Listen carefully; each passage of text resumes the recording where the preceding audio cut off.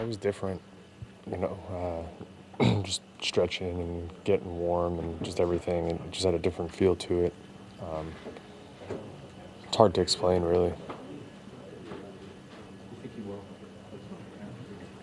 Matt, Yeah, go ahead. Mattingly said that with everything this team has dealt with in the past few days, he's still proud of the way that guys are preparing and having to compartmentalize, of course. But what have you seen from this team in the past 24 hours?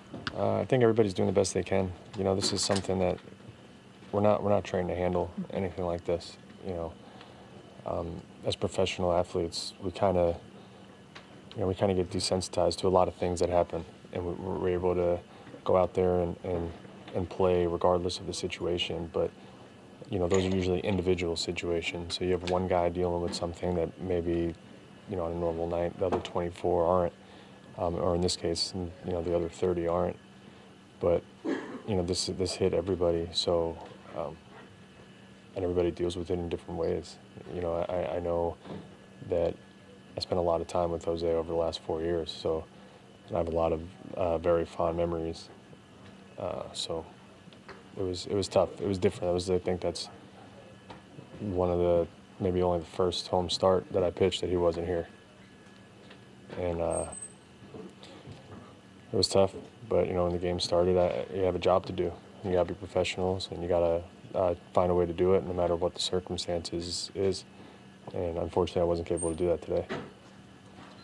From all the outpouring that you've seen just from the fans in the city, can you imagine what tomorrow in the procession and everything?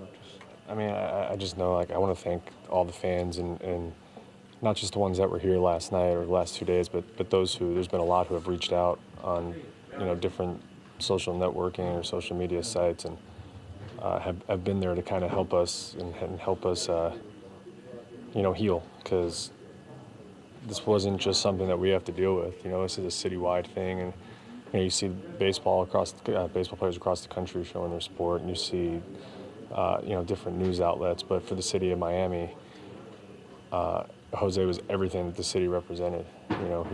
He showed every Cuban American that was here that if maybe you can't throw 100 with a wipeout slider, but if you work hard, you got a chance to.